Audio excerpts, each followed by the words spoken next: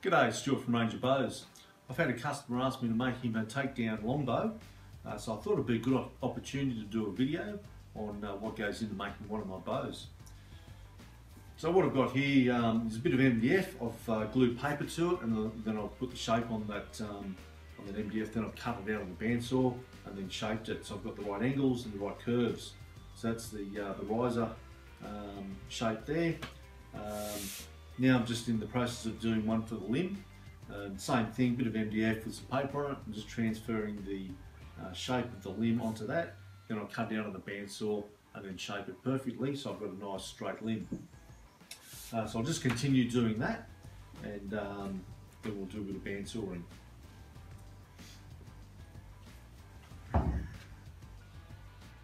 Okay, so now I've transferred the shape onto the MDF for the limb. It's come time to cut it down with the bandsaw, so that's what I'm going to do now.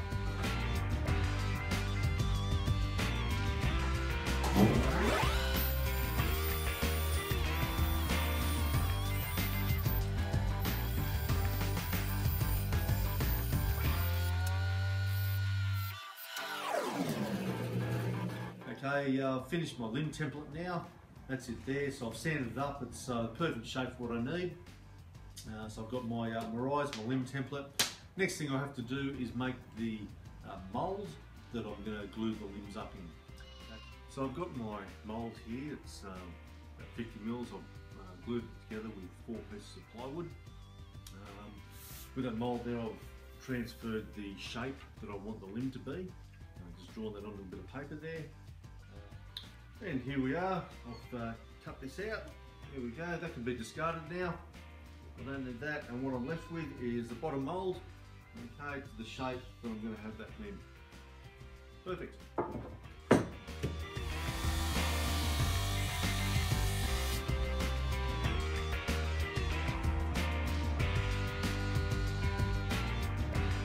What I'm doing now is sanding the lambs, which are the core pieces of the limbs.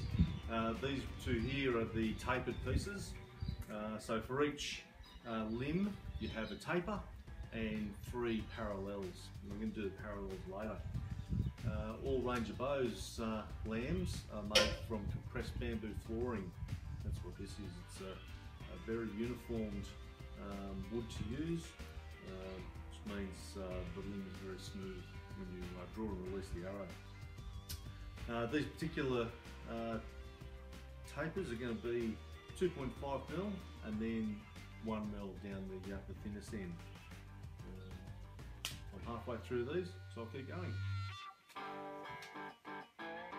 So I've finished sanding up my lambs. There's 3 parallels, 1 taper, and these here, these are the wedges. So I've made 2 of these, 1 for each limb. On top of those lambs, I'll have a 1/2 mil Tasmanian blackwood veneer. They go on top of the lambs, and then on top of the veneer, on the outer surface, you've got the clear fiberglass.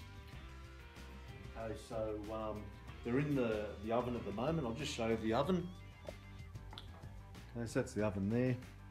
If I open that up, you'll see inside the lights are on, and they're just there to give it some heat. Okay, you can see there. And the reason it's in the oven, I keep it in here for about an hour, is to get any moisture that might be in those lambs, just to get rid of that moisture. So once all those 9 pieces have been there for an hour, I turn it off, let the pieces cool down, take them out, open the bench, and then it's time to glue them up. I'm going to glue them all up, put it into the mould, and that's one limb done. So I've got all the pieces here for my first limb that I'm going to glue up. Just to go through, there's 9 pieces all up. I've got the first fiberglass here. On top of that, I've got the 1/2 mil decorative timber veneer, which is Tasmanian blackwood. Then I've got my 3 parallels. I go on top of that, like that. Then we've got the wedge down there. Then my taper. The other decorative veneer.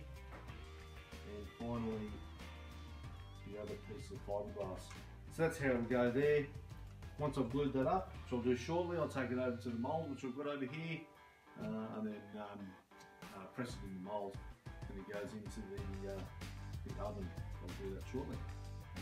So I've glued my limb up, it's in the mould, and I've clamped that mould together. And that's what it looks like all clamped up.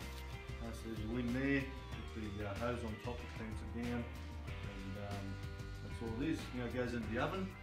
It goes in the oven for about 5 hours, around about 50 degrees Celsius. I'll pop it in there. Later.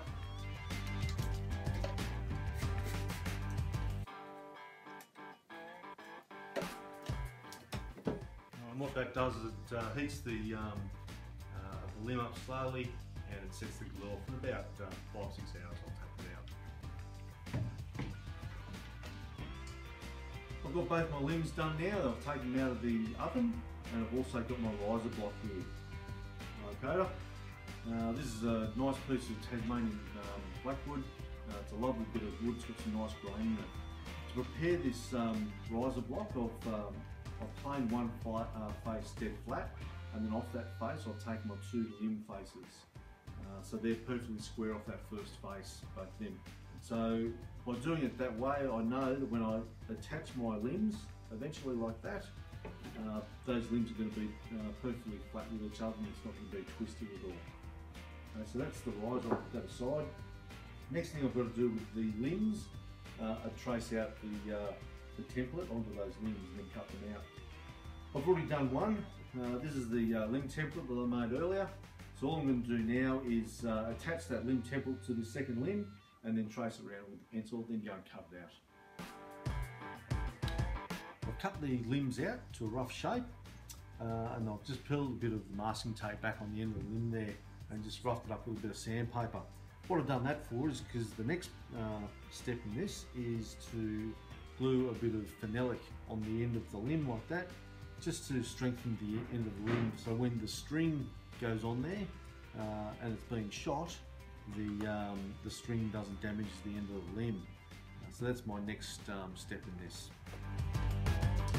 I've had those limbs attached to the riser, and I've sanded those limbs down to the required draw weight, which in this case is 50 pounds. So those limbs are finished for that. Now I've got the riser I've got to cut out. I've rough cut it, but now I'm going to just put this jig on here and draw the line so I can then cut the shape out. That's what I'm going to do now. And there we have it. There's the riser all rough cut out on the bandsaw. So the top limb will go there, the bottom limb will go there, and held like that. Now comes the part of roughing that off, taking all the rough edges off, and I'm going to be doing that with my Arbortech grinder there. I'll just take all the rough edges off, and then I'll finish it up with a rasp and file, and then onto the bobbin sander.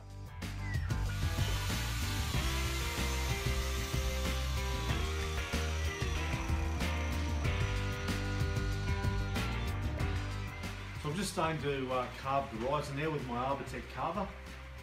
All I'm doing is take off the sharp corners. So just take the majority of those outside corners off. Once I've got all that off, I'll just finish off with the rasp. I've got to be very careful with this machine not to take too much wood off. Obviously, if I take too much off, I can't put it back on. So I'll just keep going with that.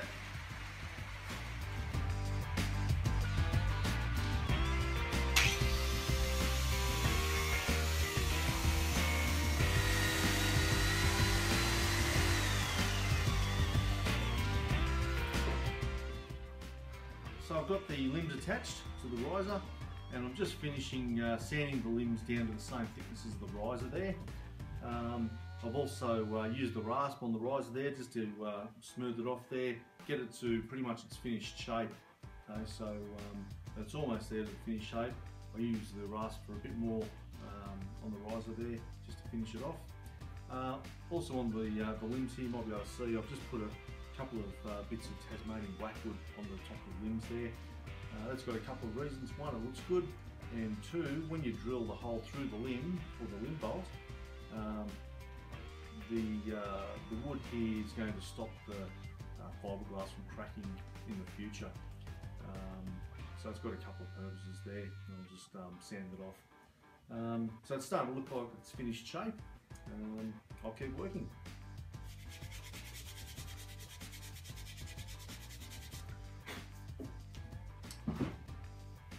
so I'm up to sanding the bow now. I've got the final shape. Just sanding with 120 grade sandpaper at the moment. What I'm going to do now is take the limbs off and sand all three parts of the bow separately. Okay, so I've finished sanding the bow up to 320 grade sandpaper. It's a very nice smooth finish now, all three pieces, with almost a polished finish. So what I'm going to do now is polish the bow with some oil. I usually put about 3 or 4 coats into each bow. So what I'll do is I'll coat the bow with one layer of oil, let it soak in, use it overnight, come back tomorrow and then reapply another coat, and I'll keep going like that for about 4 coats. This is where you really see all the hard work come out when you start to oil it, and you see all those beautiful timbered colours coming through. Okay, so I'll go ahead and do that. What I'm using is just a soft cloth and more oil here.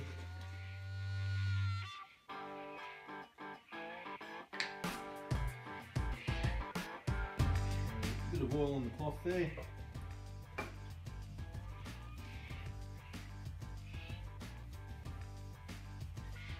Not real hard, all you do is wipe it on, make sure you cover all surfaces evenly.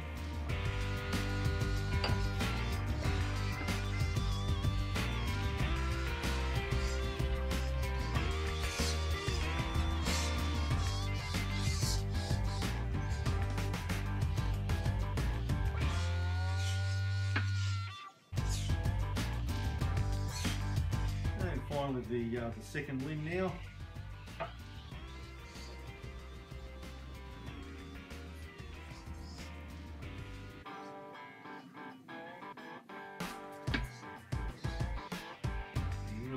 See that colour there shine. It's a very nice bit of wood, that.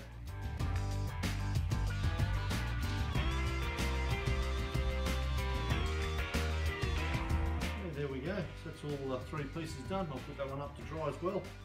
I'll come back to you tomorrow. Well, here we are. We've finished the bow. It's taken about 3 weeks from start to finish. It's a beautiful bow. I put a few arrows through it just to get the knock point right.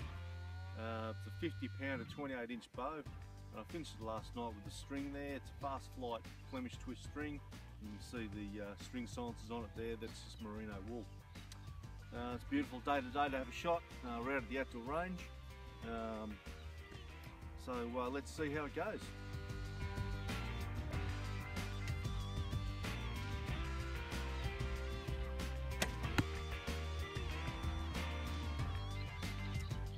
Thanks for watching How to Make a Ranger Bow.